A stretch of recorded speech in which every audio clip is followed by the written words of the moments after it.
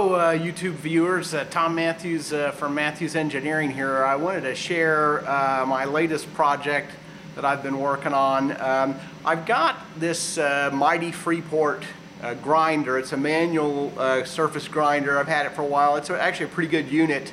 It's a Chinese made unit, but it does have ball bearing ways, and it's pretty accurate, but it's manual. So I wanted to kind of upgrade it, and I've been trying to upgrade my grinding skills in general. But one of the first things I did was add this DRO to it. That has it's a 3-axis DRO. These are out of China now. You can get these for about $275 or so for a 5-micron accuracy. I paid an extra $100 and got 1-micron scales, so for a grinder, especially on the Z-axis, is very helpful. It gives you a micron resolution, which is about 40 millionths of an inch, which is what you need on a grinder Z-axis. It's gross overkill for the X and Y axis, but what the hell, it was only $100 extra to upgrade.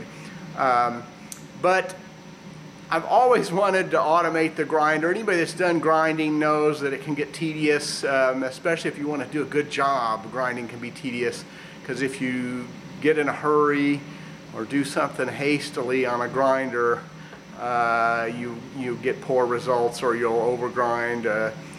So one nice thing about computer control is you can program in patience, and it'll do it exactly the way you wanted it while you sip coffee or do something else, so computer control is really attractive. The problem is a computerized grinder, a good one, is $50,000 to $100,000 or even more, and I didn't want to spend that kind of money. But I did think I'd like to try to automate the one that I've got here.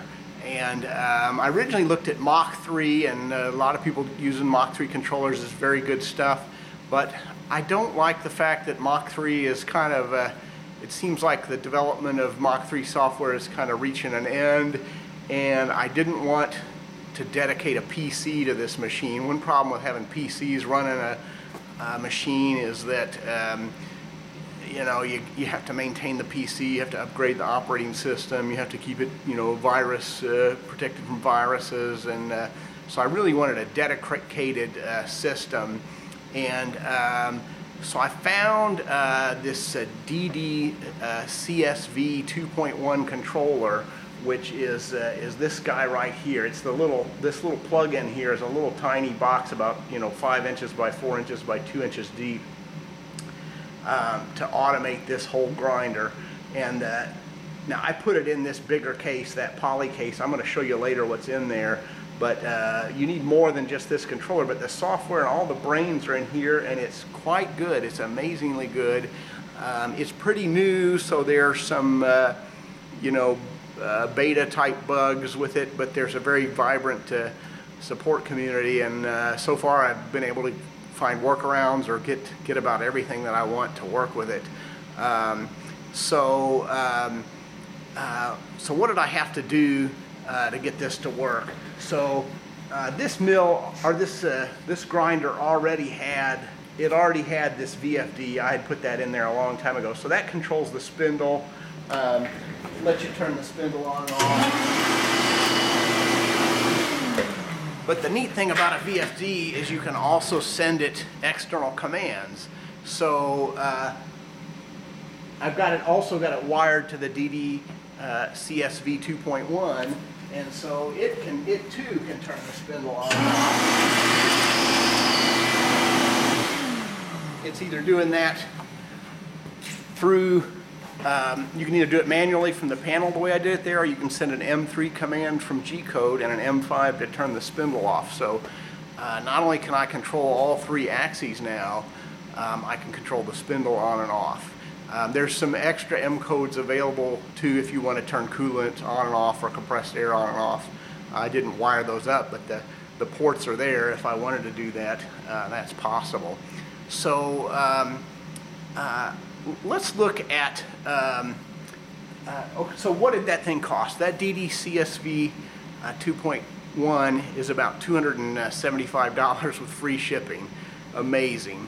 Now you do need a little more than that to get this working. This is a stepper motor system, so I bought 3 stepper motors, 1600 ounce inches for this machine, and that came with the 3 steppers, NEMA 34 steppers with controller and 60 volt power supplies. Was about $400 with free shipping. So just basic hardware here to get this thing automated, I've got under $1,000 into it. Now I did have to do a lot of wiring. There's a lot of sweat equity went into this, and there was, you know, you had to buy connectors and things. So, but $1,000 total is not an unrealistic target. Now let me show you a little bit. So all the axes have the NEMA 34 steppers. Probably a little bit of overkill here, but you don't want underkill if you're doing you don't want a stepping motor to stall. They are stepping motors, so there is backlash here. If you have ball screws on your machine, you'll have less trouble with backlash. But on a surface grinder, remember that the accuracy of the X and Y position is often not that important if it's, you know, off by a very small amount. Of course, the Z-axis on a surface grinder is the one that what everybody cares about, and I can control this Z-axis down to a 10,000th of an inch very repeatedly with this controller, so I'm delighted with it, and it's going to help me automate some tedious surface grinding application. So each of the axes has a NEMA 34 stepper.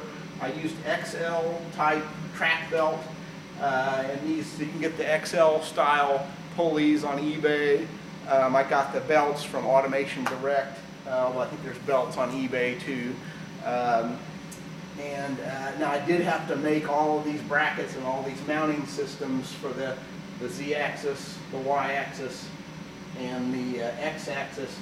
The X, I did some special work on the X.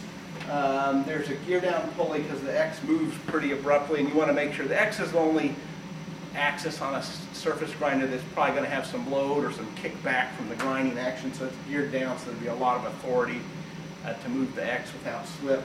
But I also put shoulder bolts in here so that I can disengage the X-axis, and there's a bearing in here too so that you can still use the grinder manually if you want to. That was one of my requirements, is in automating this I still want the ability to revert to manual operation or to do hybrid, part manual, part automatic.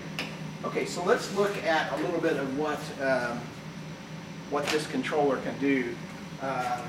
So first of all, we'll show some close-ups of this. Here's the X motion. And this controller has very nice, you can get in there and can tell it what accelerations you want. Now, one problem with a surface grinder is all the 3 axes have very different turns ratios, and so you need to be able to control you know, the pulse equivalent on each axis and the turns ratio on each axis. There's the Y-axis motion, and then of course the Z-axis motion. Now, one thing on this surface grinder, it takes, in order to raise the head by an inch, it takes 40 cranks up here. And so, boy, that's tedious. The beautiful thing about this is, with it under this control, I can raise it very quickly. You can see it there going up real fast or coming down real fast. So really a nice thing. The next thing here, if I change modes to, it's got a step mode. If you want to just push a button and have it go a 1/10 of an inch, you can do that. But the other nice thing is that it's got a very high quality manual pulse generator. They call this an MPG, or a hand wheel. And so it's got 1, 10, and 100x resolutions, but any of the 3 axes, this is actually a 4-axis controller, I'm only using 3 of the 4, but like if I want to control the X-axis, I can manually control that now. Same thing with the Y. So I could run the whole surface grinder manually from this. But the particularly nice thing, remember I said that it took 40 turns per inch on that Z. If I want to run the Z up quickly, I can do it very quickly without, you know, getting exhausted turning that crank. So a very nice, well done system indeed. I'm going to show you a quick program run, and this is just a simple program that's going to move all 3 axes under G-CODE. And the G-CODE will also turn the spindle on. I'm going to turn that off because it makes a lot of noise, and I think you want to see you've already seen that the spindle can be controlled. But what we want to see it control motion here. And I'm going to put it in a little bit better setup here to do that real quick here. Move that over and put the Y, move it back to where it was. All right. And it has several coordinate systems the way any CNC machine would. Just for fun, even though this DRO is independent of that CNC, I still have found that very useful to, you know, for proving that this is working right. Let's go ahead and run a simple program here. This is just going to move all 3 axes here. I'll get out of the way. So it's going to take the Z axis up 1 inch, and then it should come down 1 inch. And then I think the X axis is next. X axis should go to the 10 inches over, 10 inches back. And now the Y axis will go 2 inches over and 2 inches back.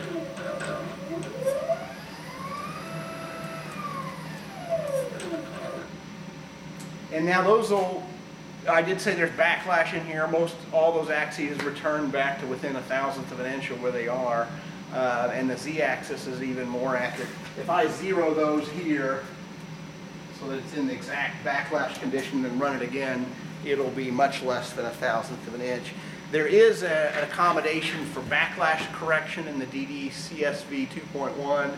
I haven't tinkered with it much yet, so I'm not ready to report on that. That controller will also do GO2 and GO3. It'll do circular interpolation. I don't know that I would ever need that on a grinder, but and you'd probably get best results with that with a machine with ball screws. But you know, my report so far is that this is a fabulous controller for the price. A lot of bang for the buck.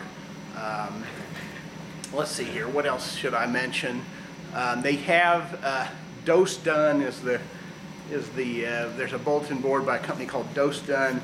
This is called Digital Dream CNC.